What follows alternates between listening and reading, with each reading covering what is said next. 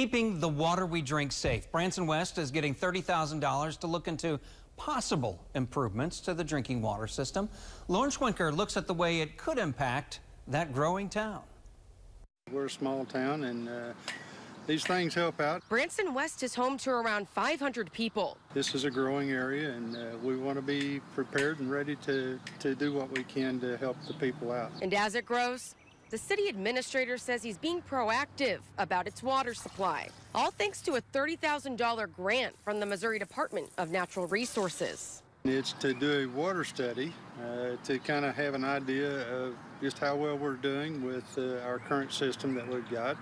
Look at the hydraulic analysis, what kind of pressure we've got, if the fire hydrants are spaced out correctly, if there's old piping that needs to be replaced. Now, the study's also taking a look at the city's water towers. Here's the newest one here in Branson West. It sits right off of Highway 76.